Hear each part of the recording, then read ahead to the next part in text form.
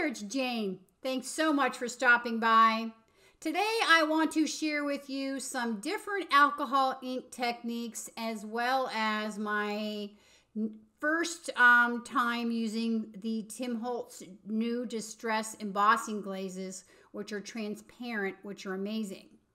So I have about 4 or 5 cards to share with you using the new alcohol ink technique that I have been playing with, as well as a couple of cards with the old drop and move around technique. So let's get into it. I also have a couple of 5x7 cards to share with you as well. So here you go. So I was in the process of making some cards and I realized that I needed to stop and film these for you. So that is why my work surface is absolutely filthy. Tim Holtz just came out with 15 new alcohol ink colors, and I bought all 15, and they're very bright and vibrant. You'll also notice here that I have some of them that I've been using, and the lids are not on them. Well, I found out from Tim that you do not need to put the lid on while you use your alcohol inks. They are designed so they do not evaporate. A little bead of liquid stays up in that neck. So when I learned that, it made my life so much easier, including the blending solution. You do not need to put the lid on because I was wasting so much time taking the lid off, putting the lid on. So I was so happy to learn that from Tim. So this is how I swatch my inks. I just drop a blob on a piece of Yupo cardstock. Yupo is really just plastic. And then what I do is I take my 1-inch circle punch and I punch out a swatch. And this is how I keep my swatches.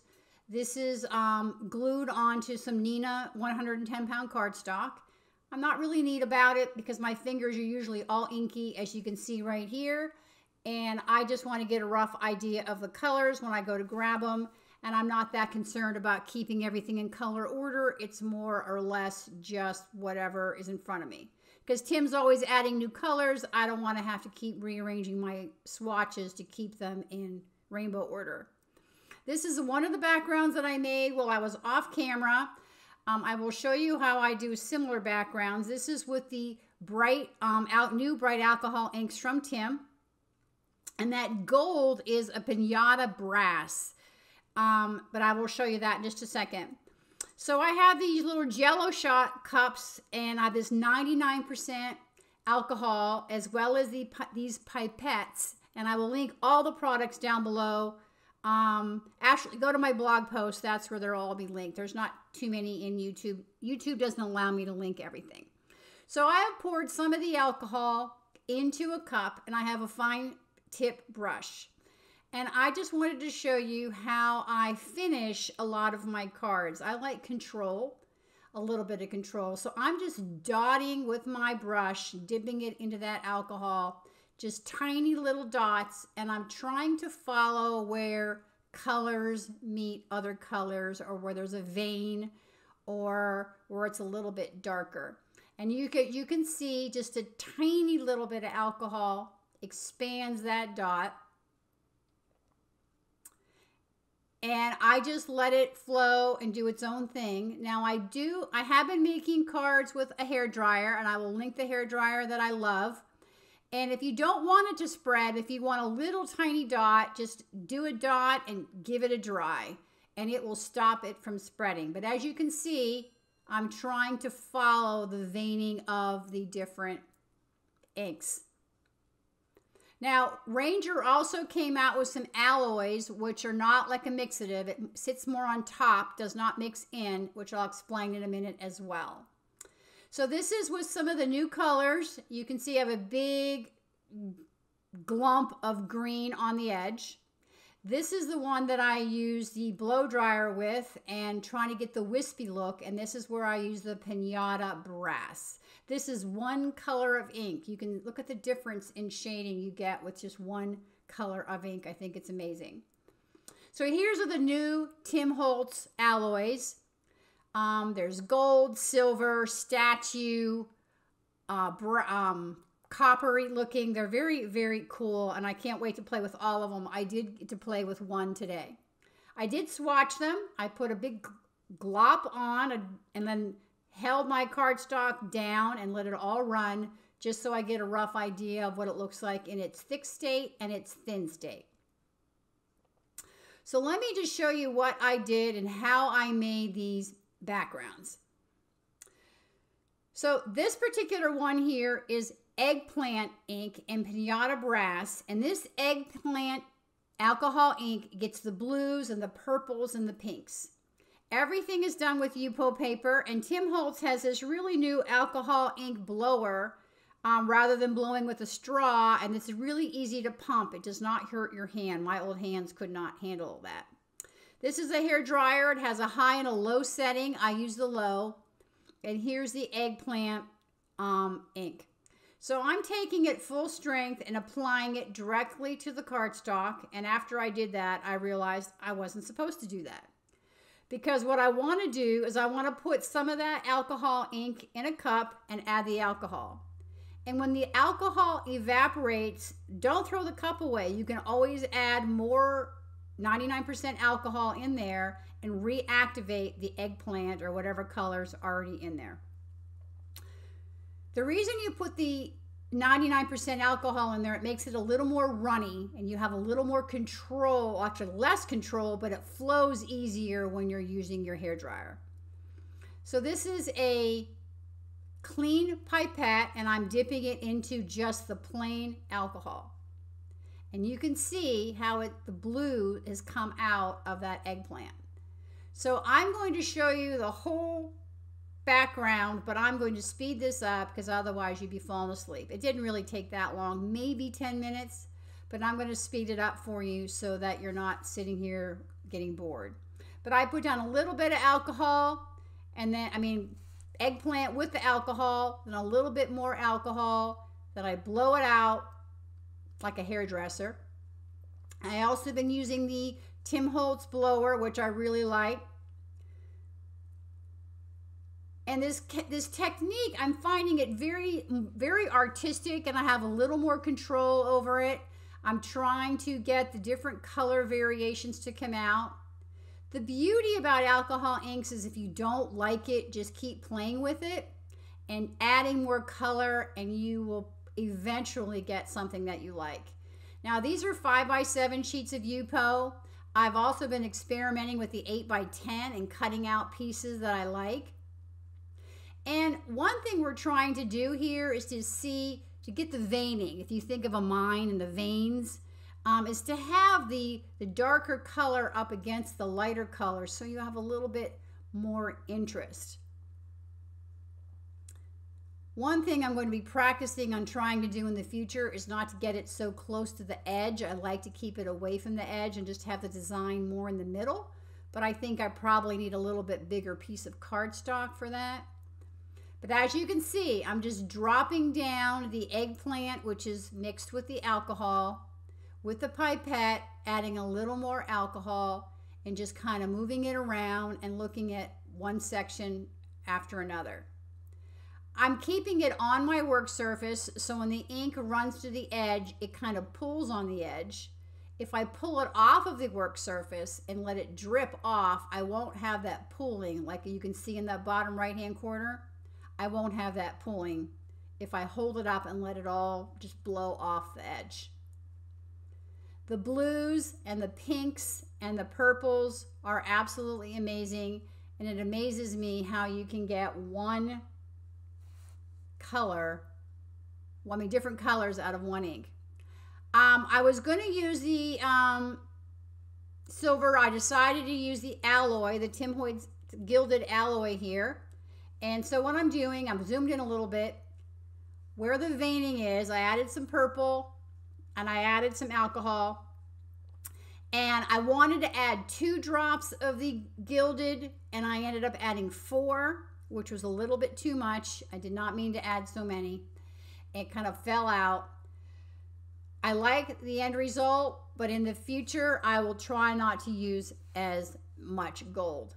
So I'm using the ink blower of Tim Holtz, adding more alcohol, trying to move that around, the goal again being trying to catch it in the veining, and I keep blowing my cardstock across the table here.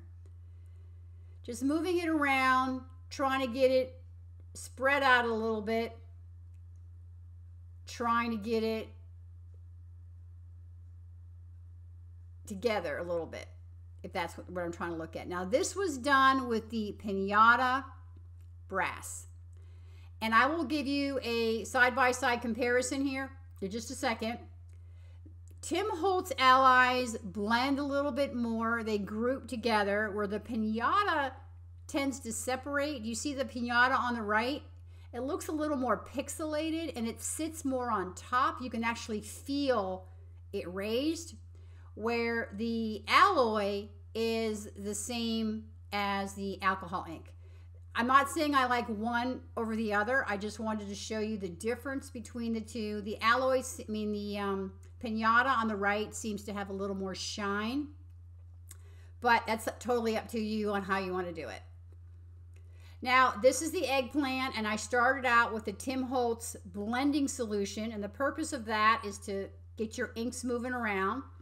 I'm using all of the bright colors from the new alcohol inks, and I did not think that as I was doing this, these colors were going to make the color of mud.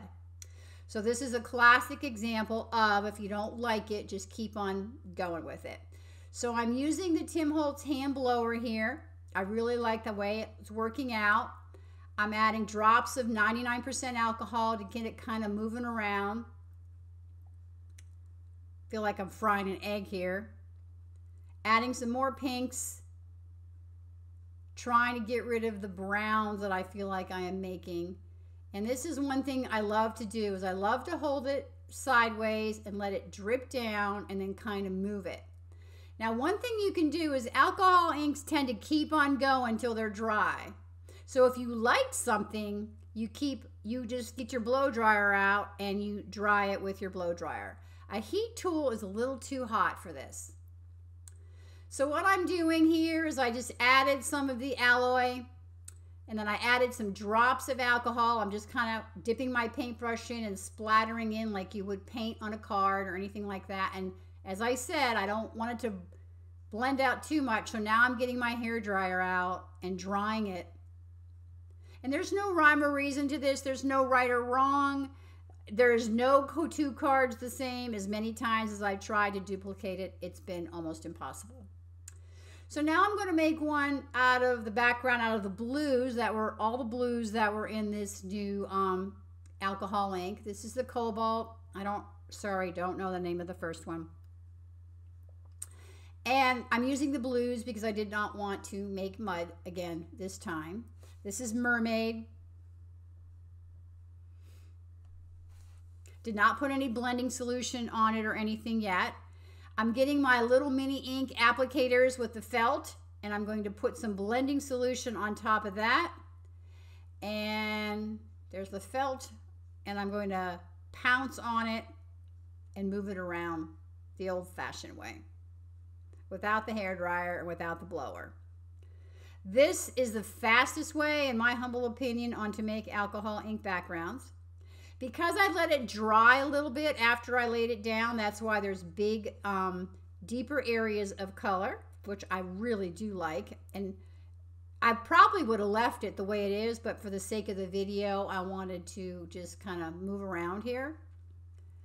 But I'm just sprinkling some more of the color down, pouncing more of the color, getting more of a marbled look here with some pockets of deeper color. It's nice to have some of the white areas showing if you want to. Since these are 5x7, I do cut them down to make 4 1/4 by 5.5 inch cards. But as I said earlier, I did keep some of them and make 5x7 cards, which I think they came out really great. I'm drying it now to stop the movement. I do not want it to move anymore. I want to keep it just the way it is. I was really happy with how it was all coming together. And I decided that I wanted to do that paintbrush again and to add the little white dots along the veining.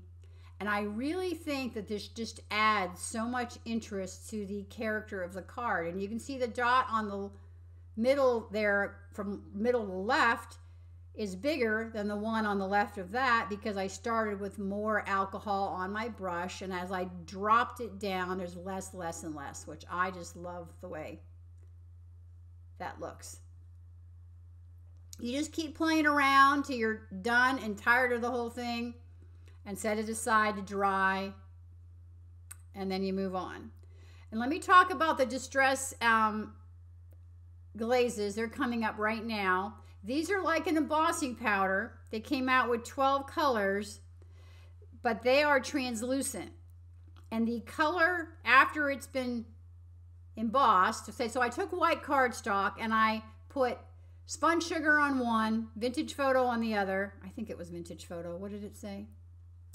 And I sprinkled it with water, just like it's distress oxide, like you do any distress oxide. There's an embossing dabber, and this is my swatching. This is how I swatched it. So I start at the bottom and I kind of go up, and I did it a couple of times. You need to get this dabber working on a plain piece of paper before you start. And these are the 12 different colors. And as I said, they're translucent, so if you can see, I'll point out to you, you can actually see through it and see where I have water droplets underneath the embossing, the Distress glaze. I keep calling it embossing powder. It's not really. It is, but it's not. It's very shiny, and it's very cool, and it looks totally different depending on what color you put it on. So I'm going to play with that today. So I'm starting out with this Simon Says Stamp Good Reading background, which I absolutely love for a lot of my backgrounds.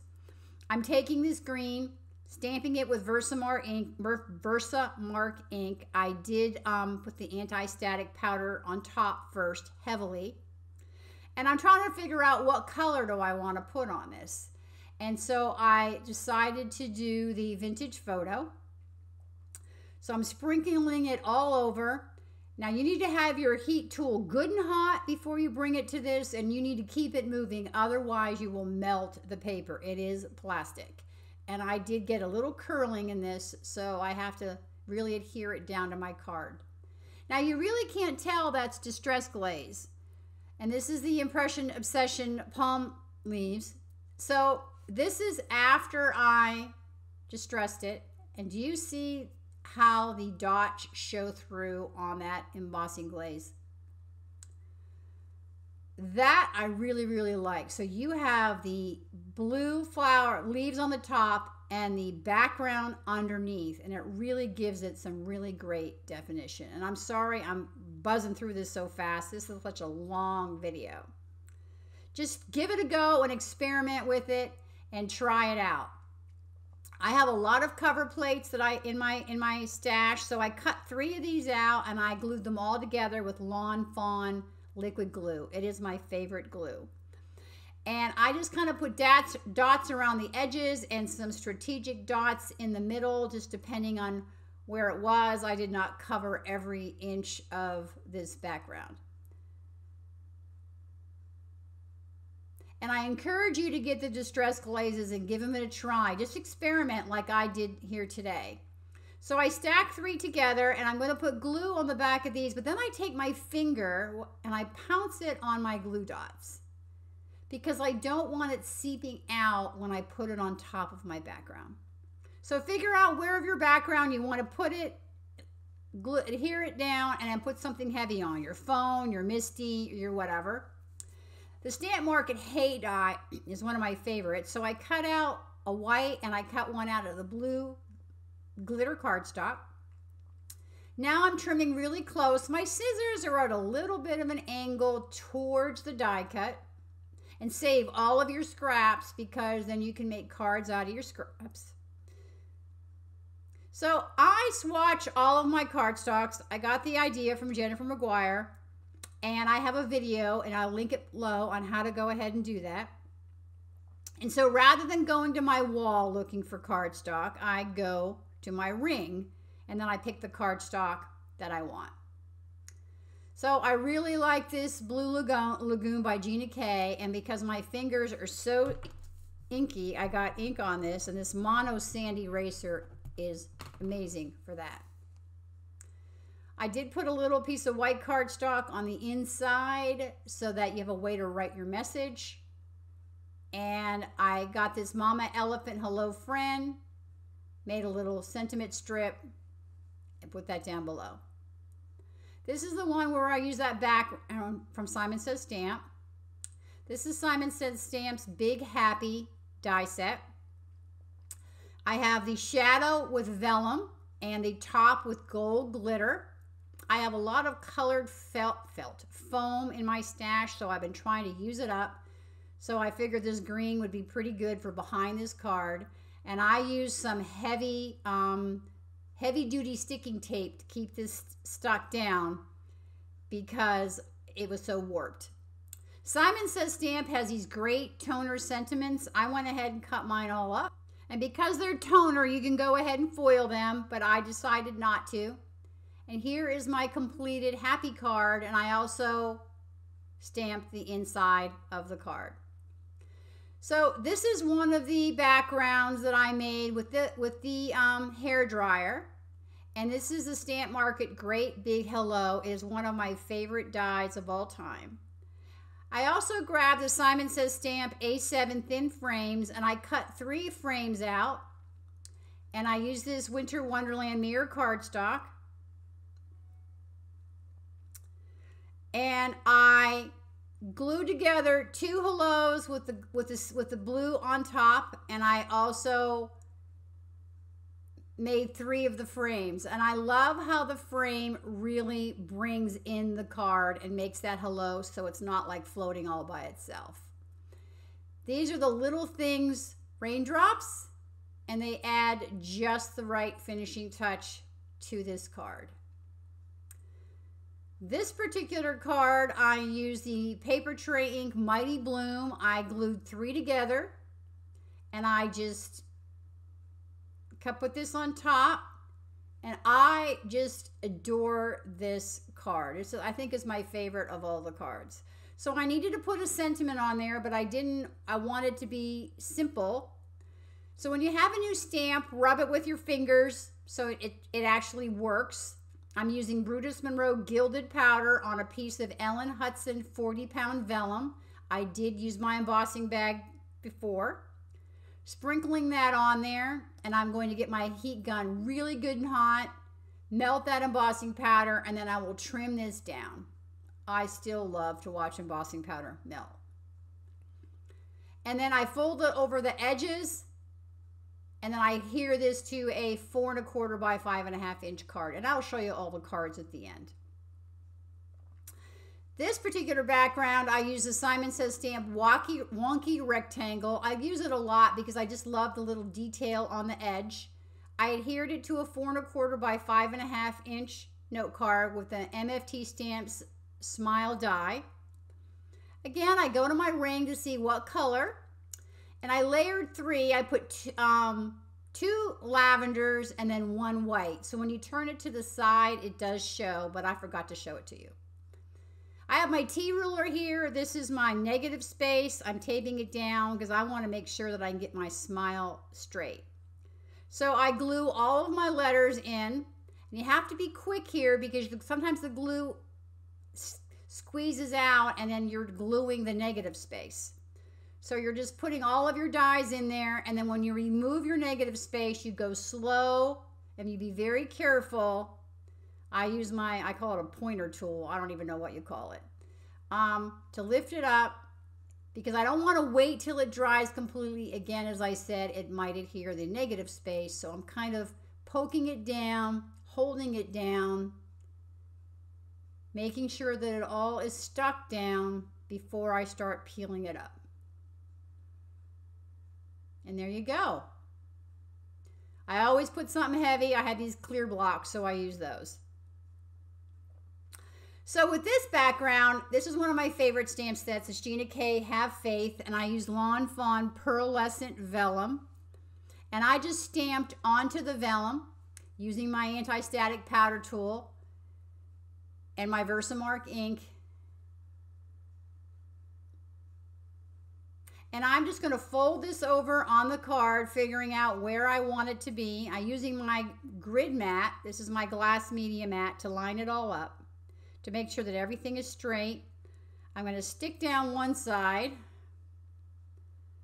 turn it over to make sure that my sentiment is centered, and then line it all up and fold over the other side. And I'm going to put this on a 5x7 card base. And it is absolutely stunning in real life. I wish you guys could see these in real life. I'm sorry that you can't. It saddens me. Anyhow, as things are drying, I go to the next and I come back and do my embellishments. So I did the Little Things pearls on this smile card and they came out really great. I decided not to do anything with this card. I am going to figure out what I want to do with this at a future date. So let's take a look at everything. This is the one with the text, with the embossing glaze, the happy. This is that cover plate. I put the little dots on with the little tiny brush. I just love the way that looks. This is the paper tray, Mighty Bloom, with the wrap sentiment. This is a 5x7 with those Simon Says stamp, A7 frames. This is with all the new alcohol inks, the bright, bright colors. And this is the one, just the eggplant alcohol ink that I used, and I used the hair dryer.